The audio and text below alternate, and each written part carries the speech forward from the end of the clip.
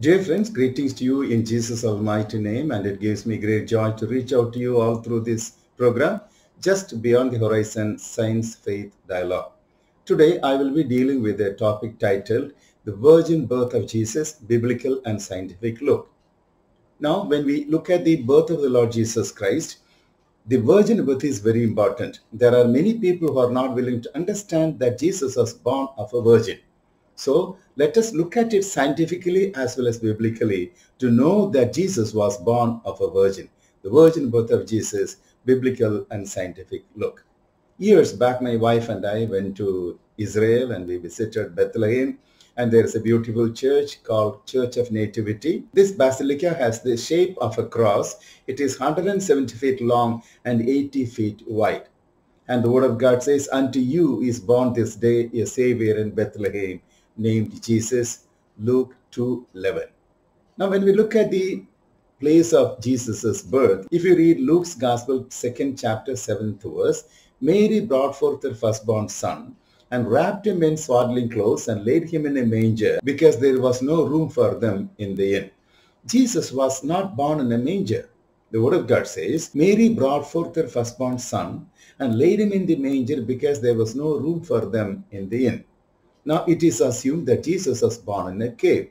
This cave that is in the particular place where the church has been built, the cave is of rectangular shape, 35 into 10 feet, and a silver star with a Latin inscription, Hic de Maria Virgine, Jesus Christus Nacet. That is, here, Jesus Christ was born of Virgin Mary.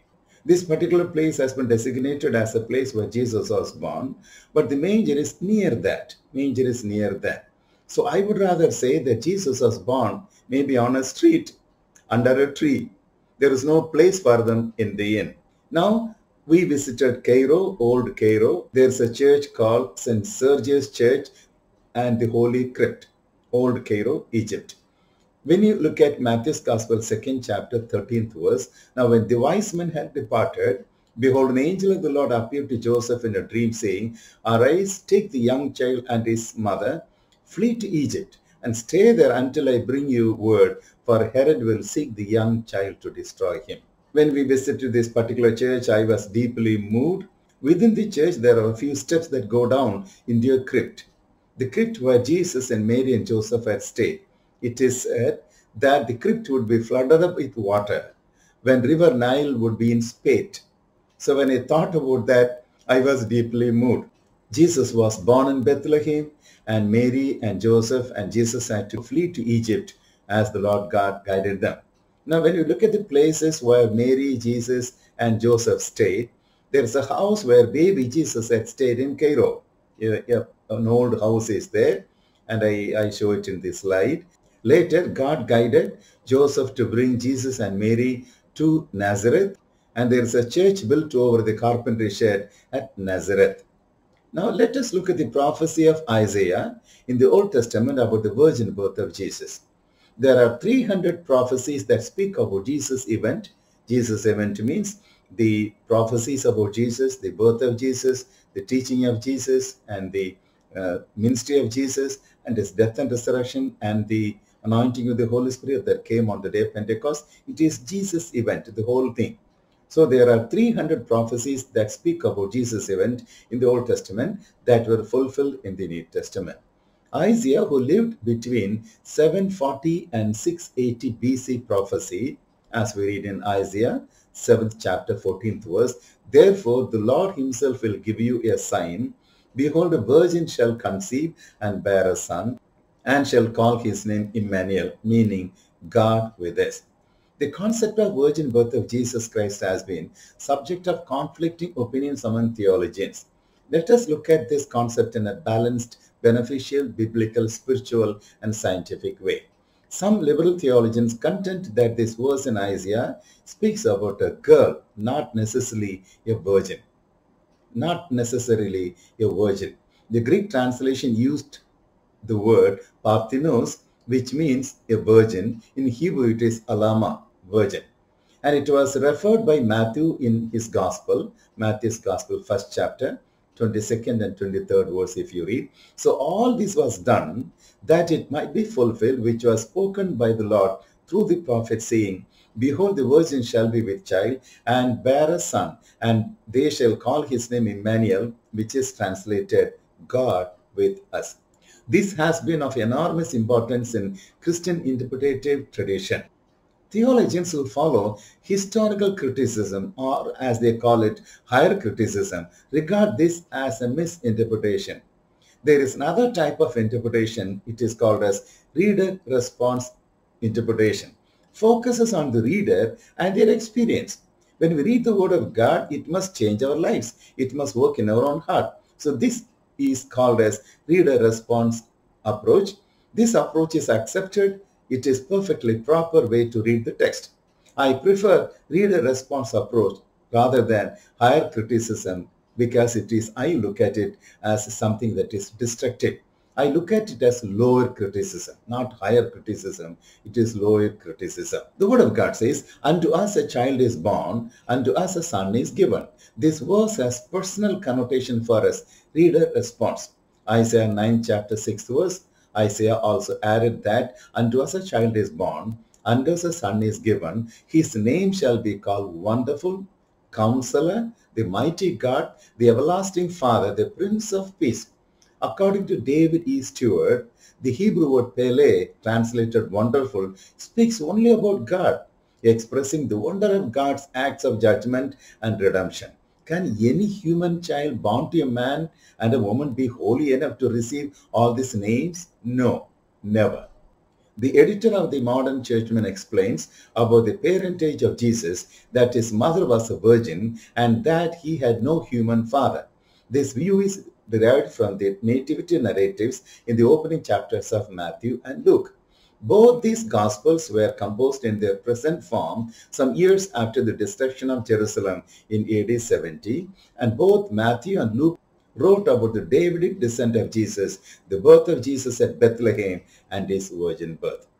Liberal theologians have no right to question the inspired writings of the Gospel. Matthew was an eyewitness of Jesus, and Luke was a close associate of eyewitnesses of Jesus. So it is imperative that we understand the Word of God with reader-response attitude. Moving on, let me speak to you about Matthew's view of the virgin birth of Jesus. If you read Matthew's Gospel, first chapter, verses 18 to 25, after Mary was betrothed to Joseph, before they came together, she was found with child of the Holy Spirit.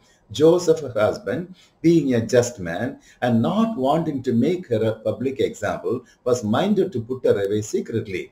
And as he thought about these things, an angel of the Lord appeared to him in a dream, saying, Joseph, son of David, do not be afraid to take to you Mary your wife, for that which is conceived in her is of the Holy Spirit. And she will bring forth a son, and you shall call his name Jesus, for he will save his people from their sins. Thus, fulfilling the prophecy, behold, the virgin shall be with child, and bear a son, and they shall call his name Immanuel, God with us. Joseph did as the angel of the Lord commanded him, and took his wife, and did not know her, till she had brought forth her firstborn son, and he called his name Jesus. Joseph was a very great man and a gentleman who was able to take care of the Lord Jesus as he was born to Mary, and as Jesus was growing in his own home. Now, Jesus knew who he was at the age of 12. At the age of 12. When Mary and Joseph and Jesus came to Jerusalem to participate in the feast of the Passover, as we read in Luke's Gospel, 2nd chapter, after the Passover was over and they were going back to their own places, Mary and Joseph did not take Jesus with them. Mary and Joseph, after 3 days, they found him in the temple, sitting in the midst of the teachers, and both listening to them and asking them questions, and all who heard him were astonished at his understanding and answers. So when Mary and Joseph came back to Jerusalem temple after 3 days, they saw Jesus sitting with the priests there in the temple. Mary asked Jesus, why did you do this to us, your parents? And Jesus said, why did you seek me? Did you not know that I must be about my Father's business? Jesus knew who was his Father. Jesus knew his identity. He had self-cognition, self-understanding, self-definition. So Jesus knew who he was, and the word of God says that he was able to grow in wisdom and stature and in favor with God and man. Now, when we look at Joseph, he was a person who had thoughtful prayers and prayerful thoughts. Usually at the age of betrothal for girls in Israel, it was 12 years, and the consummation of marriage occurred within a year. Mary would have been 12 or 13 years of age when she was betrothed to Joseph. The Gospels fail to record any words spoken by Joseph, but he was a thinker. He had thoughtful prayers and prayerful thoughts that made him understand the supernatural act of God. Andrew T. Lincoln, Department of Humanities, University of Gloucester, UK, said, Mathew, writing the genealogy of Jesus, the genesis of Jesus the Messiah, highlights the following. The phrase Joseph the son of David legitimizes that Jesus is in the Davidic line, enabling his adoption into the family. Mary was his mother and also confirms that Joseph was not his biological father. So this is what we understand about Joseph. He was a man with thoughtful prayers and prayerful thoughts. Let us look at Luke's view of the virgin birth of Jesus. Let me read to you Luke's Gospel, first chapter, verses 26 to 39. If you read, Luke had received the truth about Jesus' event from eyewitnesses, and it was most surely believed among the believers in the early church. He declared that he had perfect understanding of all things from the very first. The angel told Mary, as Luke writes, Rejoice, highly favored one, the Lord is with you. Blessed are you among women. Do not be afraid, Mary, for you have found favor with God. And behold, you will conceive in your womb and bring forth a son, and shall call his name Jesus. And he will be great and will be called the Son of the Highest. Mary had a question, how can this be, since I did not know a man? And the angel replied, the Holy Spirit will come upon you, and the power of the Highest will overshadow you. Therefore also, that Holy One who is to be born will be called the Son of God. In this beautiful scene of Annunciation, when the angel Gabriel visited Mary, Mary replied and said, Behold, the maidservant of the Lord, let it be to me according to your word. Handmaid is doule in Greek, meaning female slave. When the angel spoke to Mary, she was fully yielded, and she knew about the consequences, but she was totally yielded. Let us look at view of John about the incarnation of Jesus. John, the beloved disciple of Jesus, could lean on the chest and hear the heartbeat of the Lord Jesus. He does not mention about the virgin birth of Jesus. He goes all the way back to the very beginning of creation. If we read John's Gospel, first chapter, verses 1 and 14, he declares, In the beginning was the Word, and the Word was with God, and the Word was God, and the Word became flesh and dwelt among us, and we beheld his glory, the glory as of the only begotten of the Father, full of grace and truth. And of his fullness have all we received grace upon grace. John confirms about the eternal sonship of Jesus in his Gospel. Now, let us look at St. Paul's understanding of Jesus, the Son of God. If we read Romans first chapter, verses 3 and 4, concerning his Son Jesus Christ our Lord, who was born of the seed of David according to the flesh, and declared to be the Son of God, with the power according to the Spirit of holiness by the resurrection from the dead. This is what St. Paul wrote. Paul does not deal with the birth stories, nor does he refer to them. For him, the crowning moment of Jesus' sonship is not his birth nor his baptism, but the power of his victory over death. He declares that Jesus was proved to be the Son of God by the power of resurrection. Jesus was the virgin-born Son of God, proved the same with resurrection. Let us look at theologians' views about the virginal birth of Jesus. Let me just tell you something about Karl Barth. His view, the virgin birth functions as a fitting theological sign of the mystery of God's free grace of incarnation. The beginning of a knowledge of God is not beginning which we can make with God. It can be only the beginning which God has made with us. The concept of virgin birth is derived exegetically, that is, understanding the basic meaning from the biblical text, and is not a theological decision. According to Karl Barth's pneumatology, the virgin birth remains sui generis, something that happens once in a lifetime, sui generis, and functions as a pattern for and a heuristic tool to interpret the work of the Holy Spirit in the lives of those who perceive and receive Jesus Christ as the reconciler of the world and therefore as the reconciler. So this is the view that we understand from Karl Barth. And let me read what Davis and Allison speak about Jesus' birth.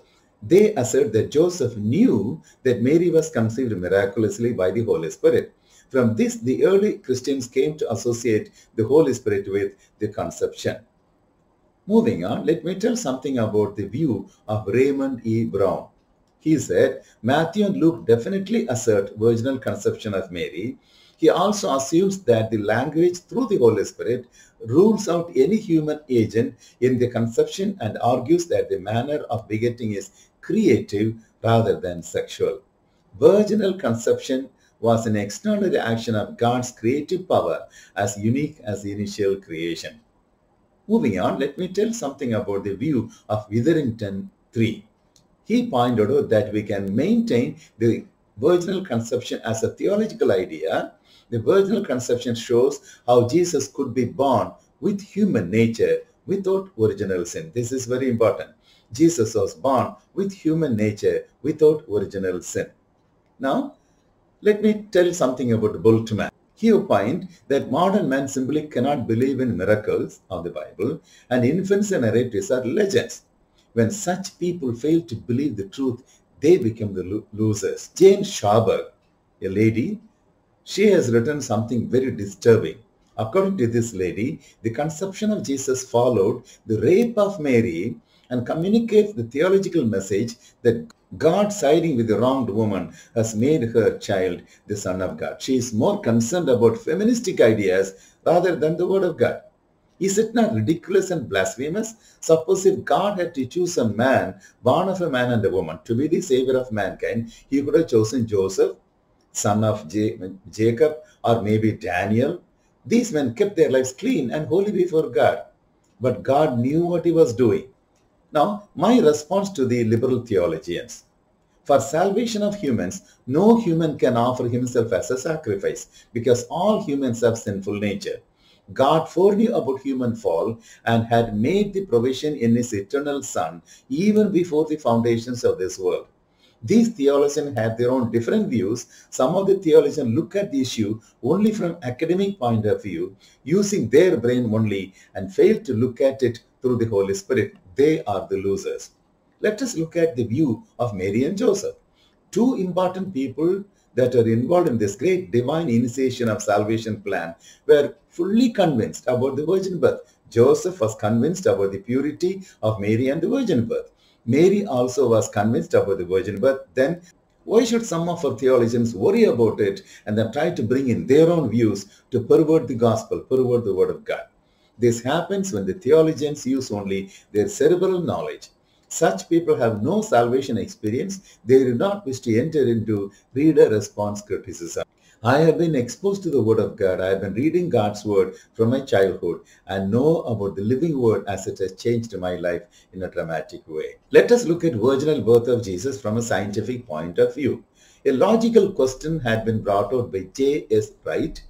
He commented that the virgin birth of Jesus is against the biological necessity of X and Y chromosomes.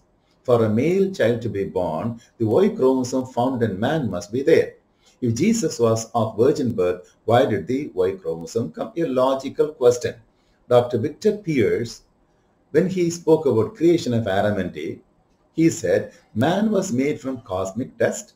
God spoke into DNA, used the enzymes to put the body parts together, and biotic life was formed. God breathed into the nostril of Adam and he became a living soul, a personality. Now God caused deep sleep for Adam, like giving an anesthesia. Rib was taken. Rib in Sumerian language speaks about something that is circular, something that is round. I would say it's like a cell. After surgery, no stitches were put on the body of Adam.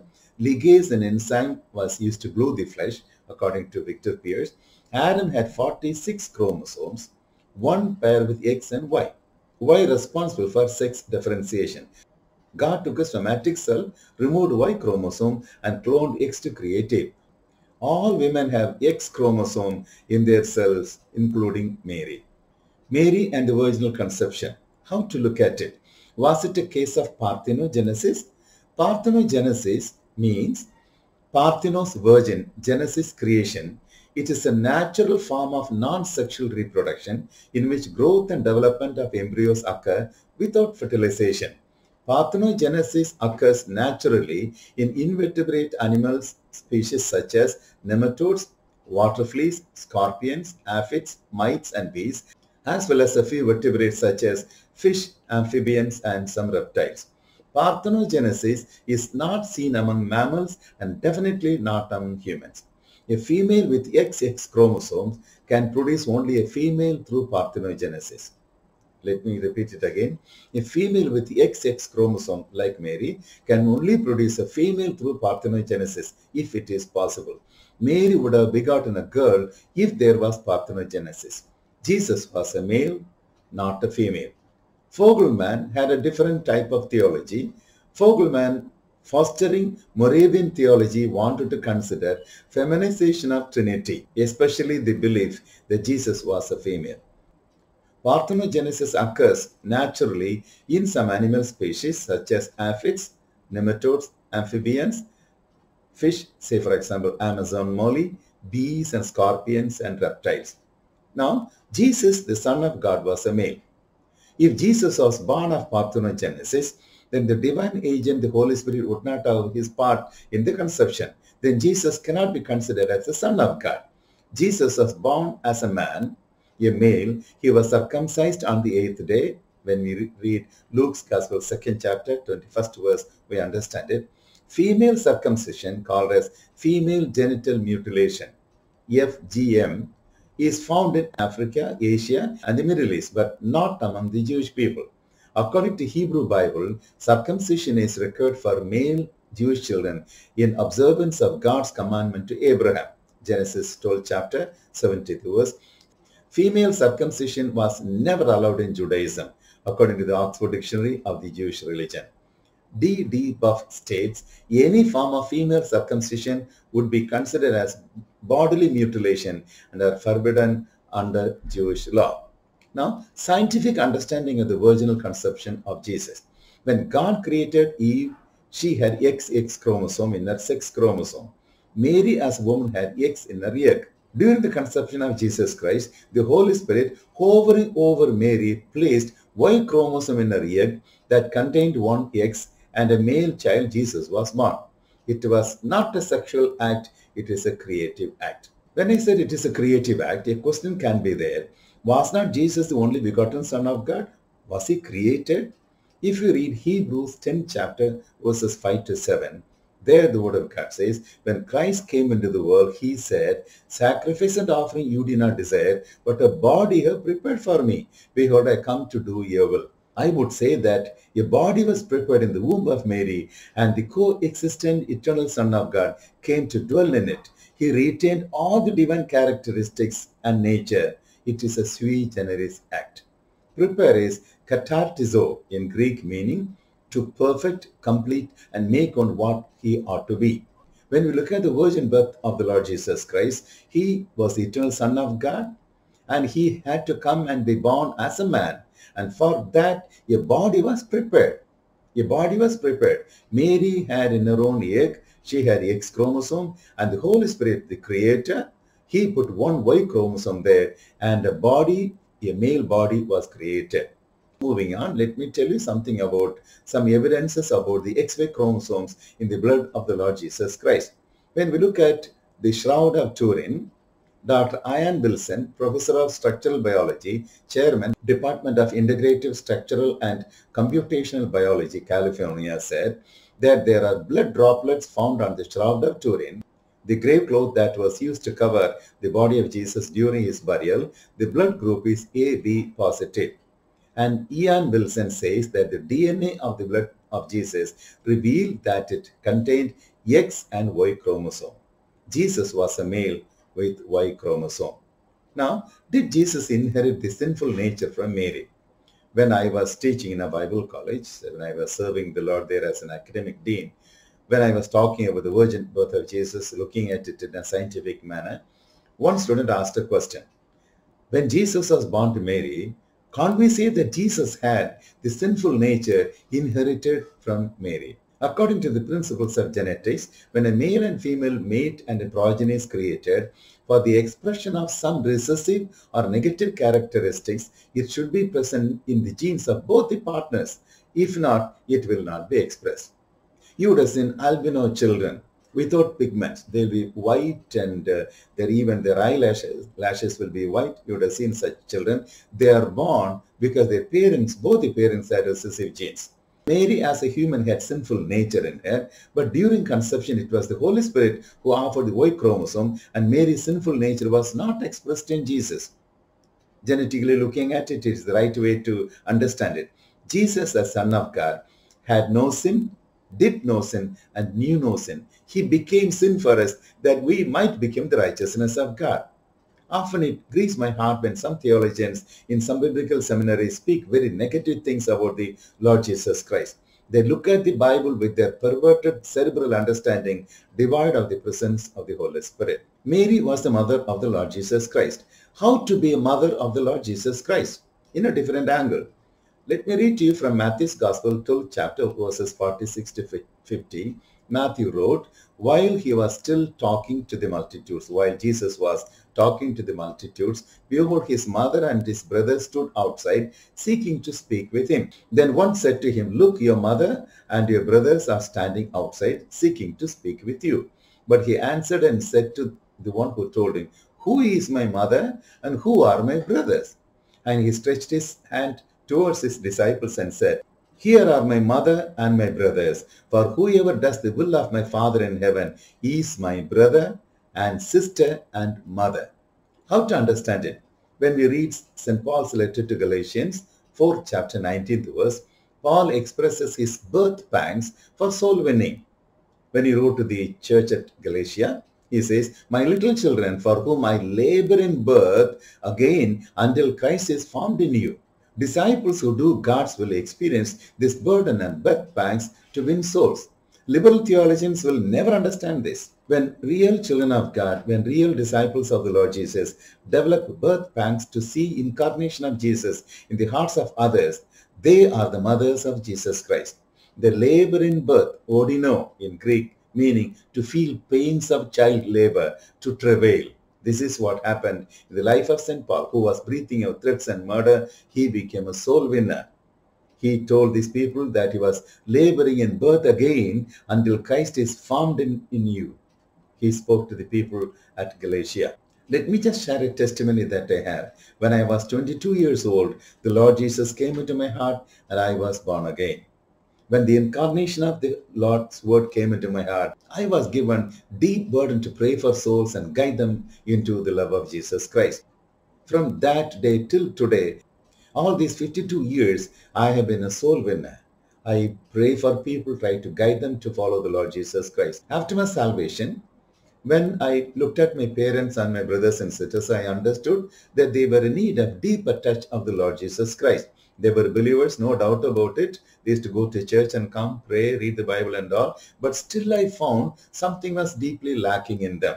So I used to weep and pray for my parents and my brothers and sisters. Within 1 year, my parents came to know the Lord in a deeper way. My 2 sisters came to know the Lord in a deeper way. And for one sister, I prayed for 14 years and she accepted Jesus as the Savior.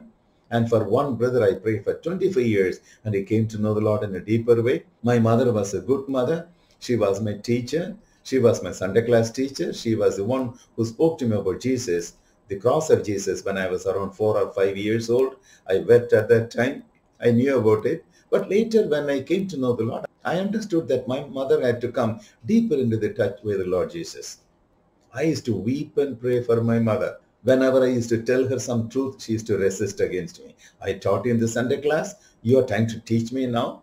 But one day, the Lord touched her. One evening when I was praying in a room, my mother stepped into the room and said, would you please pray with me? I prayed with my mother. She also prayed with tears. She came into deeper touch with the Lord. So I can construe and say that my mother brought me into the world. She begot me into this world. But after my salvation, God gave me great burden to pray for my mother. And I could say that I was able to pray and have birth pangs to bring Jesus Christ into my mother's heart. When my mother died, I did not cry, because when she died, she went to be with the Lord Jesus in heaven. Now, dear friends, moving on, let me tell you something about the need of the hour. The need of the hour is incarnation. John's Gospel, first chapter, verses 1 and 14. In the beginning was the Word, and the Word was with God, and the Word was God, and the Word became flesh and dwelt among us. And we have seen his glory, glory as of the only begotten Son from the Father, full of grace and truth. We need to obey the word of God and be filled by the Holy Spirit for incarnation. Certain things we may not fully understand. Deuteronomy 29:29 says, secret things belong to the Lord our God, but those things which are revealed belong to us and our children forever, that we may do all the words of God. We are exhorted by the Lord Jesus Christ to search the scriptures so that we will find him there. We need the help of the Holy Spirit to understand the word of God. The virgin birth and the incarnation are not cosmic confusions and not accidents in the divine plan of salvation. It was a result of divine creative thinking, eternal thoughtfulness of the Creator God. The need of the hour is incarnation, but what we see in the ministerial parlor is there is excarnation. In archaeology and anthropology, the term excarnation, also known as defleshing, refers to the practice of removing flesh from organs of dead before burial, leaving only bones. This concept of excarnation is opposed to incarnation. The Word of God becoming flesh is not there. Even some theologians and the postmodern world is involved in digitalization, disengagement, disconnection, disembodiment, and continue to perform excarnation of the truth of God. Scholars like Michael Frost and Charles Taylor speak of excarnation happening in the church and the ministry. The need is to incarnate the body of the Lord Jesus Christ in an age of disengagement. Believers' life should reflect the incarnational style of Jesus. What is often seen? Separation of grace and truth, replaced by lies resulting in division. Excarnation happens in Christian lives and also in many ministries. In many TV programs, the truth and grace are not seen. Instead, lies and vain images are shown. And so, not incarnation, only excarnation happens. What is our responsibility? As I said, John declares about the Word becoming flesh, dwelling amongst us. So let us be careful not to engage in excarnation, but long for incarnation. Let us love the truth, live the truth, speak the truth, and if needed, die for the truth. Let me repeat it again. Let us love the truth, live the truth, speak the truth, and if it is needed, die for the truth. Dear friends, may the Lord Jesus help all of you to receive him into your own heart if you have not done so. Let there be incarnation, not defleshing and excarnation. When the Lord Jesus comes into your own heart, he will pour into your heart compassion for souls. You would be in a position to reach out to other people, bring them to Christ. You can be construed, you will be considered as a mother of the Lord Jesus Christ. So you will be begetting children for the Lord. You will be gathering souls for the Lord with birth pangs, with real compassion in your own heart. May the Lord bless you. Amen.